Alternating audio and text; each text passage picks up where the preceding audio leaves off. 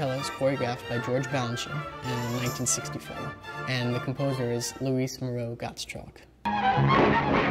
Gottschalk had studied this little gypsy dance and put it into music. These dancers went from town to town, explaining through their choreography gypsy story, based on a myth that when you were bit by a spider, in this case a tarantula, that's where we get tarantella from, you were to dance this poison out of your body. The dancers actually look like they're trying to dance for their life.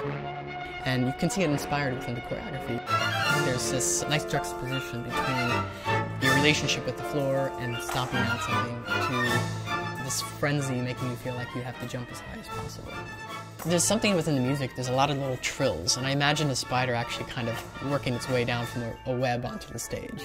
Balanchine devised this little step, that pivot turn, and kind of reminiscent of how you would see a spider walk it. Specifically with Tarantella, speed is one of the #1 things that can really help make or break a performance. The faster it is, the easier it is to perform.